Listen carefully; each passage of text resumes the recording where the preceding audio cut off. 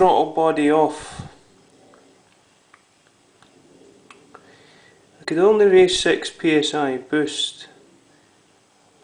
As you can see, the bypass line has melted plastic inside it.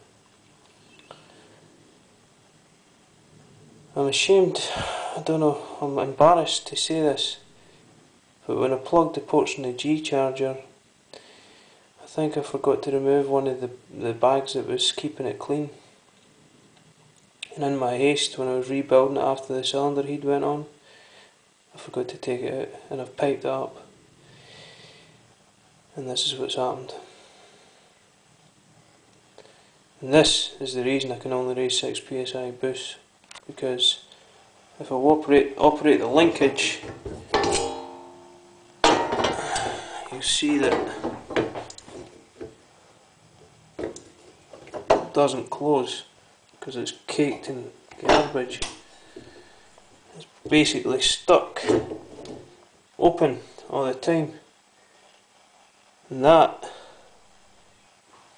is, I believe, melted.